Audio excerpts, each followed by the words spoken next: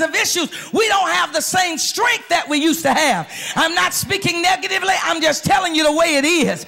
But that is okay, because God did not expect. He did not expect David to fight that giant. He did not expect David to go after this one. But he raised up a Jonathan.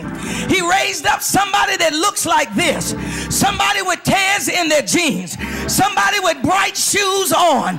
And he ain't studying their clothes, because they got enough sense to know that the giant don't care nothing about the color of your clothes.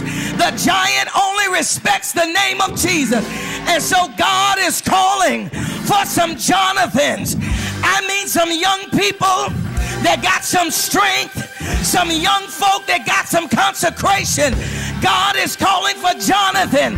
Go on and wear what you want to wear, but fight the devil with your strength.